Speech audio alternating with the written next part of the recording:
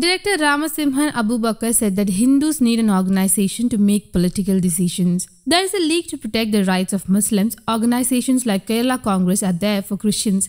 And who do we have, he asked. He came up with the demand of Hindu organization through a Facebook post. He clarified that he does not intend to demand a leadership position of the organization and only an ordinary membership is enough. He noted that if others can achieve by preaching religion, so can Hindus. Hindus need an organization that has no caste barrier. Mere organization is not enough. We need an organization to make political decisions. First of all, there is no servant in any leadership position of the organization. Just a normal membership is enough for me. The Muslim has a league to protect the rights of the Muslims and Christians have the Kerala Congress and other organizations to help them. Who will take a political stand for us Hindus? BJP is a secular party. That is not enough for us. If others can win by talking about religion, so can we. Hindus' voice, right, it takes power to get it. Not to fight anyone, but to protect self-respect. Who should be at the forefront? You can suggest monks need, patriots need high quality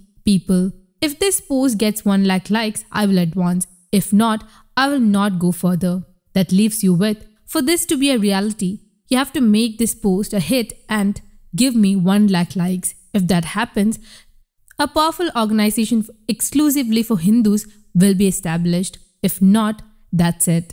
Give it a try. 1 lakh likes, that's what I'm asking. But I'm sure that an organization which is strong enough to behold the rights of Hindus will be born. If we get 1 lakh likes, it means that there is a need for such an organization in Kerala. Reads Director Ramasimhan's post. News Desk Kaumudy Global.